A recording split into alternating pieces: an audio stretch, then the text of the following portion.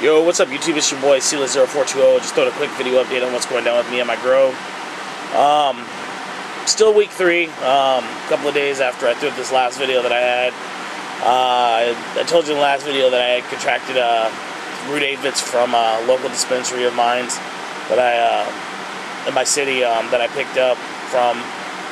And yeah, I mean, fuck. You know, this shit sucks. I'm going through it. Don't like bugs. Usually do a pretty good with the preventative maintenance and maintaining my plants and keeping pest free and disease free clones and moms and stuff. And this is a really bad one, man. I can tell you right now, at this point in time, I'd probably rather fucking have mites. At least I got some floramite that I can use on them, and that's really effective against mites. I would like to keep everything that I do organic, but sometimes you just got to battle these things with these, these bugs, these pests. You got to battle them with something harder than your conventional methods of organic pesticides. But I finally got a bottle of this stuff right here. This stuff is called Evergreen, and if you look at the label, it's Perithium. It's a botanical insecticide. It's 5% Perithium. It's Perithium concentrate. Ordered it online from a company called Do My Own Pest Control. This bottle cost me, I think, $56 plus it was free shipping. And from what I can tell, this shit fucking works. I used a 5-gallon water jug and I mixed in 30 mils or 1 ounce of this into the water. I pH'd the water before I added it, and I pH'd it down to 6. The label does say to pH your water between 6.5 and 7, because I guess it degrades the level of perithium. But I mean, if you're using it immediately, you shouldn't have any problems with it. But yeah, I mean, I sprayed the plants down. I sprayed these 4 down, I should say. As you can see, I got these 4 in here, but these 4 over here are out. I'm getting ready to do them next. I'm going to alternate between these 4 and these 4, doing my soil drench and foliar spray. To kind of try to combat this, and at least if I can't eradicate them, at least keep them under control, keep them at bay. I just want to touch on a few things. Well, first, let me show you this real quick. To show you that this stuff is really working. As you can see right there, there's 2 of those little fucking bastards right there, dead on the leaves. So it does kill. It does work. But you can see another one back there. Oh shit. There's one right there. I can't really get in focus. Yeah, right there. There's one dead right there. But yeah, I mean, the key to pest management is to take care of this shit immediately. It took me 6 days to get this bottle, so they definitely they're a lot more than there were say a week ago. It's evident with this plant right here, the Skywalker. This thing is taking the brunt of this shit. I actually noticed the aphids in this pot first before well, no, I take that back. I noticed them in a clone that I had just kind of sitting around. I was debating on whether or not I wanted to turn it into a mom or not. But yeah, I mean, preventative maintenance is it's key to successful harvests and key to successful growing. There's things you need to do before you enter new plants in your grow area, and I did that, but I didn't do a very good job of it. I basically sprayed my plants down with some floramite, because that's one of the key things I always do, because mites are a bitch, and I'm starting to really think that maybe root aphids might be the bigger bitch. But I didn't have any Azamax or anything. I usually use Azamax to foliar spray and kind of keep anything that's maybe on the foliage, or I'll dip the rooted clones, and if they're in rockwool or wrapper rooters or whatever,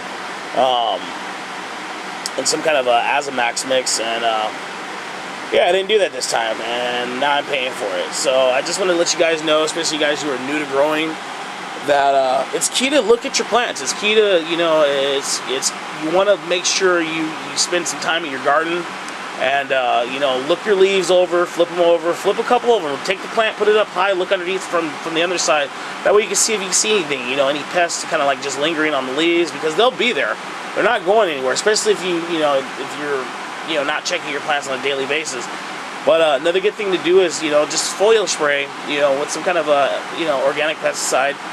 I use Azamax, you know, it's a really good product, but I think this is the active ingredient in this is a little bit less than what Azatrol has. I think Azatrol is actually like 1.5 or something like that, or maybe even 2.5 or something like that. But the Azamax seems to work really well too, and it's you know, it's organic, and you know, I definitely like having this in my you know, my closet with the rest of my nutrients and products that I use in my plants on a daily or weekly basis. But yeah, just you know, preventative maintenance. You get any clones from dispensaries or a friend or something like that, you know, just they may not have pests, or they may not know that they have pests, but you want to double check that. It's key to having a successful harvest. So yeah, basically what the gist of this is with this Perithium is I'm going to do 5 consecutive soil drenches, or you know, cocoa drenches with it. And I'm going to alternate between these 4 plants and the other 4 plants that are in the bathroom right now. And just try to fucking eradicate these fuckers. I got to make sure that I have, you know, a few moms that I want to try to save, but I'm not really sure because they're looking pretty bleak. I'll probably throw another video up with those in there because they're really, really horrible looking. But I did have 2 extra Ghost OG clones. I'm praying to God that I can save my Purple Kush mom.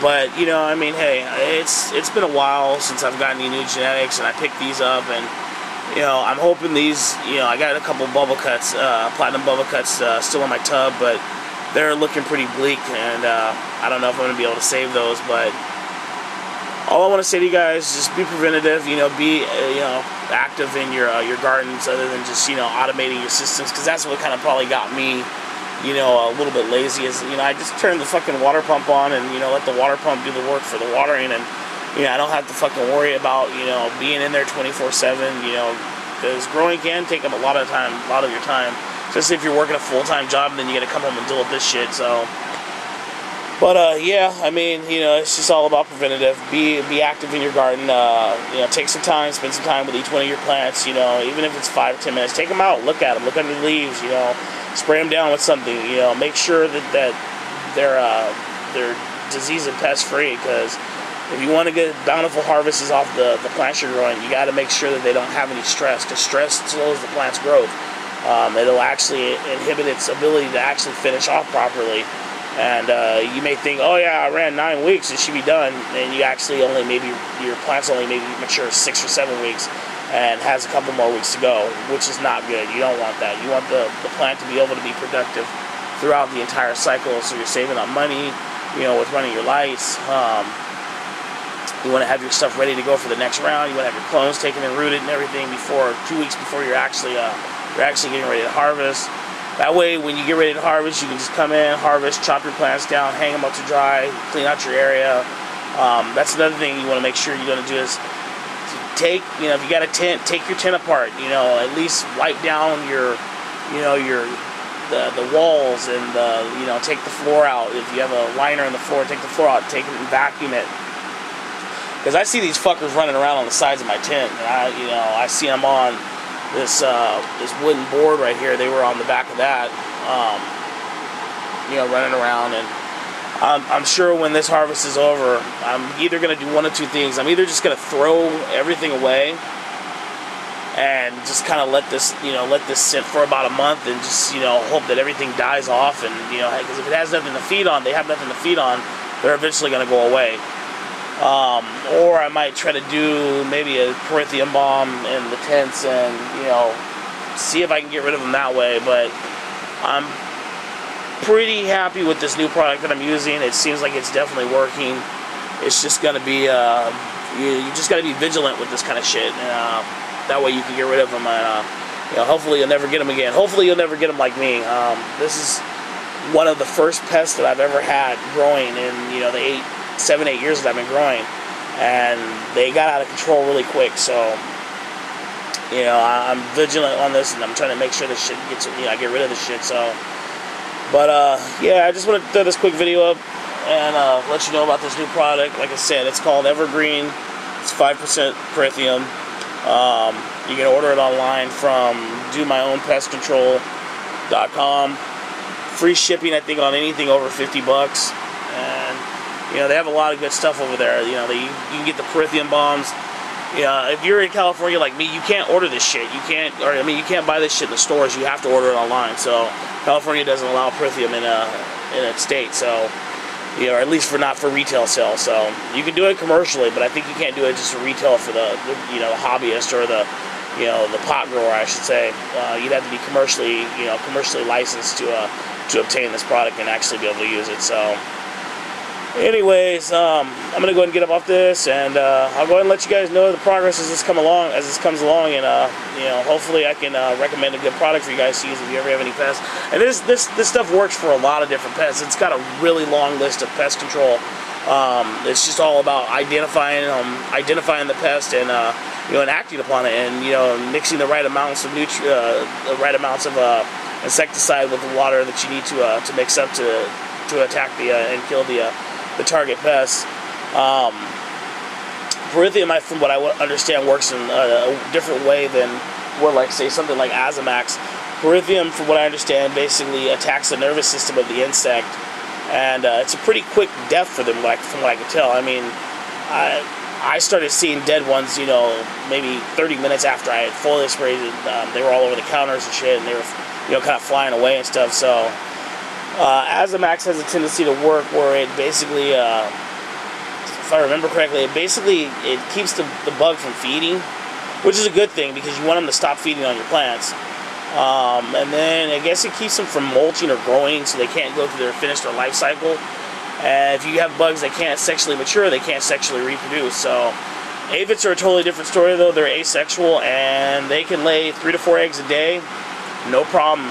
3 to 4 eggs a day from 100, you know, times 7, you do the math on that shit, it's a fucking lot of them, and they will fucking infest your garden very, very quickly. So, you know, check your plants. That's all I gotta say.